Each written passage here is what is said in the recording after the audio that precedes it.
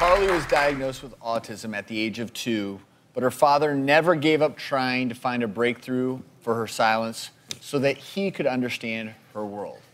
And one thing we were hoping to do, and Carly agreed to this before the show, is have Carly help us answer some questions about autism and what she's experiencing. If you're a parent out there with an autistic child, or you know anyone with autism, we're going to try to give you a brief glimpse into what someone with autism deals with. So we asked Carly these questions before the show because it takes Carly a little time to type out the answers. So, Dr. Shears, why don't you ask Carly the first question we had? So, Carly, in the autistic community, there's a word called stimming that a lot of people use. What is that? In order to answer this question, I have to explain what a stim is. My experience is that most doctors don't even know what a stim is. Most people are able to be in a room and block out sensory input and focus on the person who's talking to them.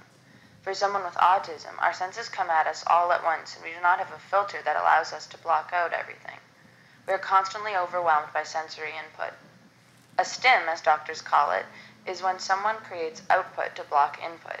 We create output in order to block out the ongoing input. Typical stims are covering one's ears and humming. This allows us to block incoming sounds and change frequencies that we are receiving. I would like to point out that most people in the world stim. How many of you doodle on a piece of paper when you're talking on the phone? How many of you twirl your hair or twiddle your thumbs or tap your feet when talking to somebody? That is all stimming. You may see more people with autism do it because our stims don't look socially appropriate.